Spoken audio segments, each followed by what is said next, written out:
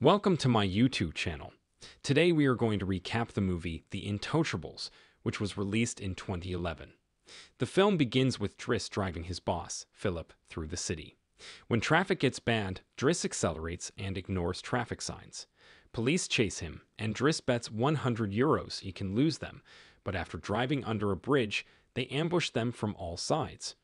Driss is unconcerned and bets €200 on getting them an escort. He becomes upset and says Philip can't move, and he's bringing him to the hospital after the police forced him out of the car.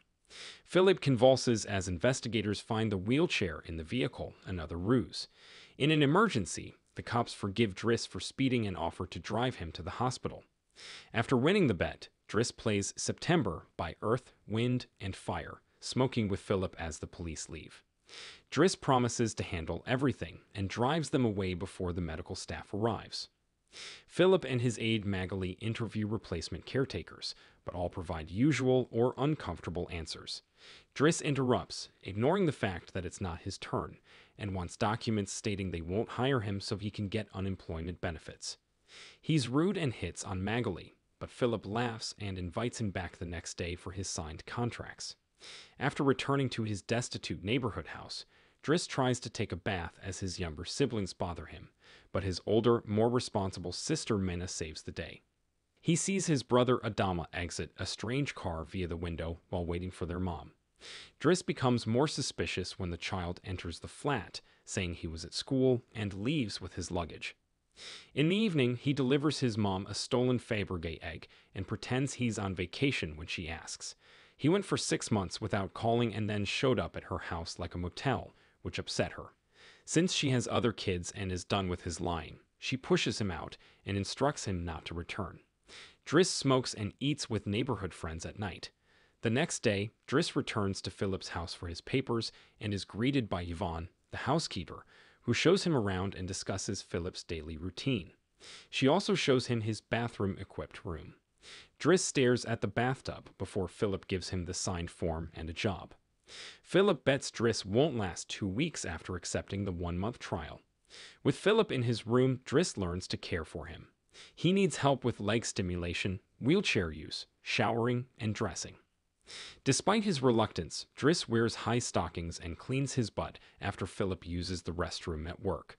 Elisa and Bastien, Philip's daughter and boyfriend, ask for a secret location to make out while eating on the roof later that night. He refuses to share his drink and kicks them out. Despite initial mistakes like giving Philip the phone instead of putting it on his ear or forgetting the baby monitor while washing, Driss quickly adjusts to the daily routine. His messages are organized in folders, with most for Philip and some private. Instead of throwing away a flyer, he establishes a female escort file as Philip proposes. However, this new life isn't all work. Driss enjoys himself and sometimes calls escorts to bed despite failing to impress Magali. After scolding him for being late, Yvonne finds dangerous weapons in his backpack one morning. She's silent. Today, Driss drives Philip in a rare luxury sedan instead of a cargo van. Philip, who first thinks they should be realistic, likes a faster, less boring ride, but Yvonne disagrees. A neighbor blocks their door when they depart, despite the warning. Driss quickly takes the man by the front of his shirt and demands he move the car. Philip likes his work, but Yvonne disagrees. Philip wants to buy a museum picture with a red spot, but Driss believes it's not worth it. A relative says Philip Driss is violent, and everyone is afraid of him.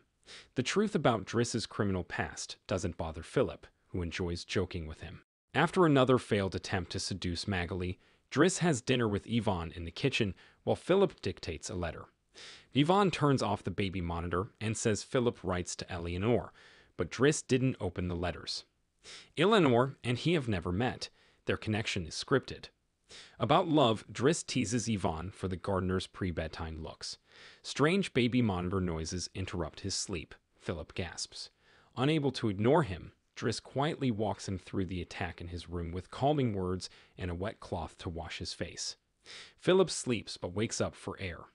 This time, Driss puts Philip in the wheelchair, blankets him, and walks him along the river. After finally seeing Paris at night, Philip relaxes. He informs Driss that medication has limits, and he suffers.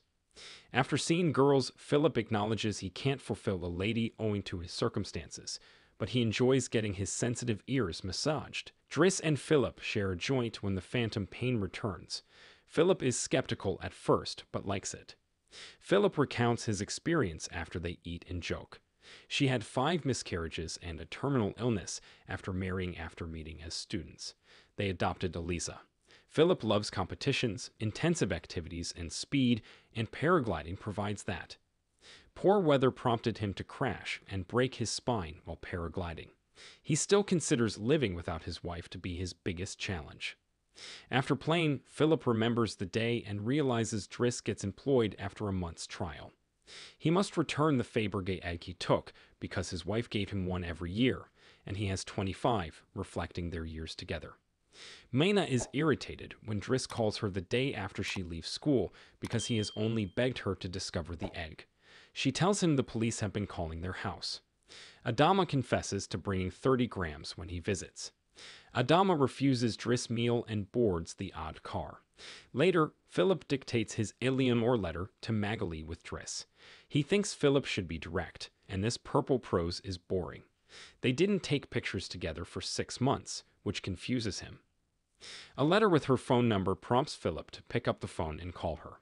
Their conversation is so fantastic that Philip calls her often, even before he and Driss go to the opera, where Driss laughs at the close. Driss suggests Philip trade photographs with Eleanor the next day and choose a wheelchair image. Elisa interrupts his work to ask for cigarettes and mocks him. Angered, he pushes her out before approaching Philip, who wants Yvonne to replace the image with one of him before his paralysis.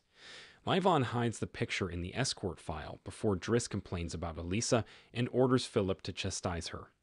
Philip agrees to talk to her, but Driss' painting disclosure surprises him. Philip and Driss grow closer daily. Driss runs and Snow plays with him. Driss listens on the baby monitor as Philip buys him his first suit and scolds his daughter. Magali slaps Driss after he kisses her after showing his first art. Philip likes the artwork and promises to sell it. They enjoyed buying a quicker car, sharing joints, and hiring escorts. Philip dislikes his birthday. He pretends to be surprised that they're having a party every year and has to see all these relatives who only visit him on the date to check if he's alive. Philip forecasts boredom. Driss hunts for Elisa, who is crying in her bed after taking Yvonne's non-lethal tablets, while the guests listen to classical music. After Bastien dumped her and called her a tart, she paid Driss to talk to him. Philip sells Driss' picture for 11,000 euros to a relative. After Driss returns to the dining area, Yvonne tells him Magali is dating Fred but having trouble. It gives Driss hope. Philip makes Driss listen to classical music's biggest hits as the celebration ends, but he's joking. He dances in the middle of the floor to Boogie Wonderland by Earth, Wind, and Fire on his iPod after the band finishes. Philip adores seeing him dance and get the party involved. Once Philip is asleep, Driss reads Eleanor's latest letter. She emailed him her beautiful photo and asked him to meet in Paris next week. After dozens of costumes, Yvonne and Driss chose Philip for the date. Driss visits Bastien on his day off and advises him to apologize to Elisa, bring her croissants every day, and straighten his hair since Yvonne will take Philip on the date. He then observes his mother's work. Eleanor is late, so Yvonne and Philip wait at the restaurant. Philip quits after an hour, calls Driss to take him, and leaves the restaurant before Eleanor arrives. Philip takes Driss on his plane that night and offers him the image sales money, making him thrilled. Philip takes Driss paragliding in the countryside the next morning. Driss hates it at first, but likes it. Adama waits for Driss at home and is scolded for his scars. Adama won't tell Driss about his life, so Driss makes him wait in his room while he calls Mina to reassure her and puts Philip to bed. Still awake, Philip. After making Driss look at a painting, he asks about his family, which Driss initially opposes but eventually does. Adama's parents are his aunt and uncle, not his brother. Bakary Bassari is from Senegal, but they imported him at age 8 since they couldn't have kids. Other youngsters called him Idris, then Driss. His aunt magically conceived, and after his uncle died, more men and children followed.